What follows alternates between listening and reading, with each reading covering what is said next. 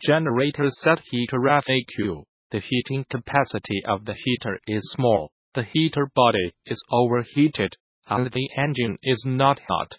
Solve the problem of small heating capacity of the heater. Check whether the AC power supply voltage is too low, the engine is too large, and the heater selection is too small. The output temperature is too low, the heat does not dissipate quickly. The heater body is overheated, and the engine is not hot. Problem solved. Check whether there is air in the heater body and pipes, and do emptying treatment. The installation position of the heater is wrong. T. Install it according to the low in and high out. The heater body is overheated, and the engine is not hot. Problem solved. Less antifreeze.